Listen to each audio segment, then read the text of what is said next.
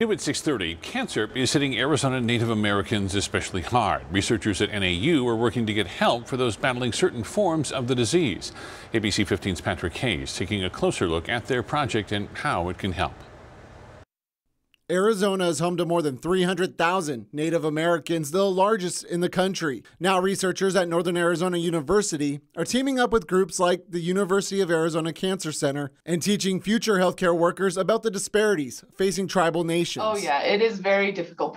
Dr. Janie Ingram is Native American and has been training students about how cancer affects different populations. There's different things that each of these tribes, their lifestyles, and so it becomes a pretty complex issue.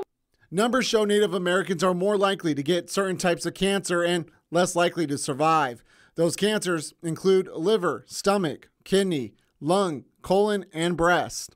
In addition to treating patients, Ingram says they're looking for ways to prevent cancer. So one of the things, and one of the projects actually is doing this, but is really trying to make the information and the education more culturally relevant. Part of that process includes producing brochures and videos in Native languages. They'll also look at ways to make it easier for people living in rural areas to see a doctor. You know, where do I go for the treatment? Who is the specialist I'm supposed to see?